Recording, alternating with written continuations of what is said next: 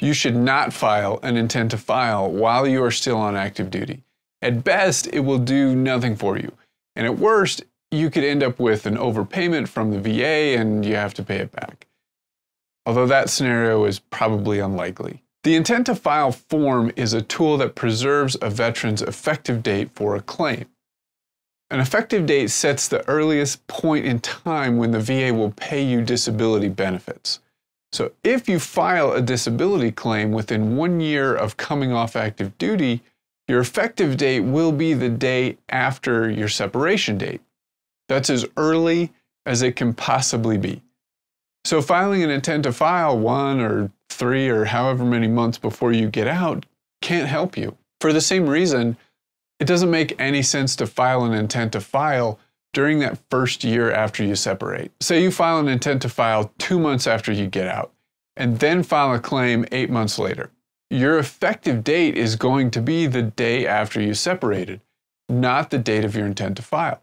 So again, the intent to file did nothing for you. And in that case, if the VA actually uses it, it hurts you by costing you 2 months worth of benefits. Now, if you don't think you're going to get a claim filed in that first year after you get out, then I suppose an intent to file could help you to at least preserve an effective date somewhere within that first year. But even in that case, I think you're still better off just filing a claim for anything that you think is wrong with you. I mean, even if all you do is file a claim that says, my right shoulder's jacked up, that would be better, at least in terms of preserving your effective date. If you are still in service, you can file a claim between 90 and 180 days before you get out.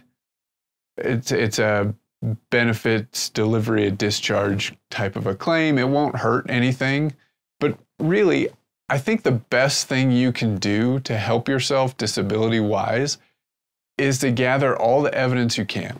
Medical records, orders, awards, similar, everything you can think of. And do that for every medical or mental health problem you have. And by the way, ask yourself, did the Army cause it or make it worse? And if the answer is yes, file a claim for it. And I should address another point. The word disability makes us all think about a person who is missing limbs and has to use a wheelchair to get around. So a lot of veterans won't file a claim because they don't think they're broken enough and they don't think they deserve disability compensation. I felt the same way when I got out. And this was way before I was ever a lawyer and way before I ever thought about helping veterans with VA appeals. Now, the reason I ultimately decided to file a claim was for my wife, because I knew that eventually everything I did in the Army would catch up to me and I would be old and broken and generally grumpy, if not completely irritable. And my wife was going to be the one who suffered far more than I did for all of that. So I did it for her. And I also knew that my claim would be a lot easier to prove right when I got out, rather than 25 or 30 years down the road when all the evidence is going to be harder to find. Now, if you don't have or can't think of a similar reason to file a claim anyway, think about it this way. If the Army broke it or made it worse, the VA has an obligation to take care of it. So file a claim. And start gathering your records before you take off your uniform, because after you do, things will only get harder. So I hope that helps some of you.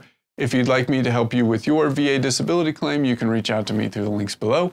I'm Al Walsh, a veteran who likes to help other veterans. Thanks for watching.